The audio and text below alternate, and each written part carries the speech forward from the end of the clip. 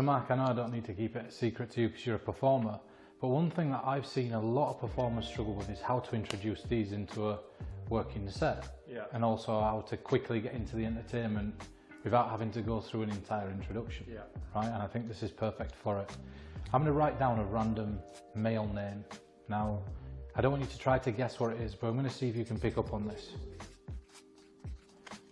Just take hold of that for a second. If you try to guess what that name is, you'll be wrong. You've genuinely got to use your intuition to pick up on this. We'll start simple with a letter.